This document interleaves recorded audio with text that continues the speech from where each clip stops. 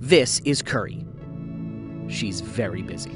Kuri, technically genderless, but I'll use female pronouns, is made by Mayfield Robotics, and she's making her debut at CES 2017. We're focused on figuring out how home robots are going to evolve and become part of everyday life for a lot of people. She's being marketed as a home robot, a kind of robotic sidekick that can help out around the house, but not like a vacuum cleaner. Part entertainment, some of that companionship, some of the fun, the music, and part utility, like checking in when you're not home and making sure everything's okay. He knows what the layout of your house is. He knows where he is. He also can do things like look at a face and recognize it. She can be an alarm, like remind you to take something out of the oven, or also play a podcast when you're getting ready for work. And she can also read audiobooks to your kid and kind of help put them to sleep.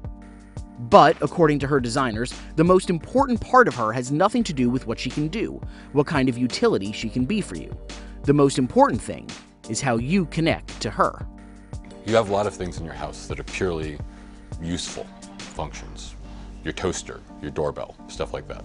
You don't love them. So the first thing was to make this mechanical face. Because a robot is alive, we really had to listen carefully to people when they thought of bringing a robot into their home. They didn't think of it like buying an appliance. They thought of it a little more like adopting a creature. Do we feel a need for appliances to be embodied like humans and to demonstrate human emotions because of this fundamental moral character of our species? Maybe. We certainly we do a really good job anthropomorphizing things. That's Catherine Hume. She works at Fast Forward Labs, a New York City startup which helps organizations accelerate their machine learning capabilities. She's interested in Kuri's prospects. There's a surprising adaptability that people of all ages have to engage with these conversational interfaces. The fact that that's working as well as it is makes me a little bit more open to the possibility of the robots actually having a market than I normally would be. He responds to touch. I love you. And he will say, I love you back. I don't think it's a bad thing for there to have been an emotional connection generated between a human and a robot. It's strange and kooky, but it's also a means for us to investigate our own humanity. The folks at Mayfield are absolutely counting on that connection. We designed the robot with a couple ideas in mind. The first is that when something moves, it just imbues personality. We hope that the personality that we're imbuing Kuri with will help increase that emotional connection a great deal.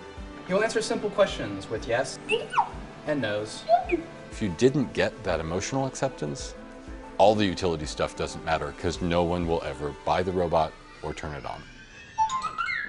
Where I think the real risk lies is in narcissism. We need to learn how to productively engage with people who are different from who we are. And I think that robotics stills that growth because it's not actually another embodied human consciousness. But what about the future? Are we all going to be followed around by a robot sidekick in 5 years? Kuri's a character that kind of sets expectations for the point where robot technology is. Technology evolves exponentially. It does not evolve linearly. In particular, some of this new AI technology, which means the future might come faster than we think it will. We're sort of sitting here on the precipice of a huge number of helper technologies all coming together. Things like machine learning, artificial intelligence in general, natural language processing and interaction. All of those things come together to make this magic trick happen that will, when you actually see it for the first time, it'll seem kind of mundane because it'll seem so natural and normal.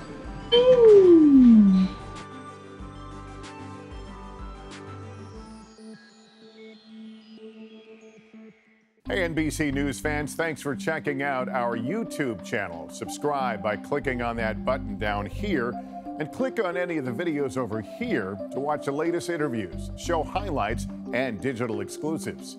Thanks for watching.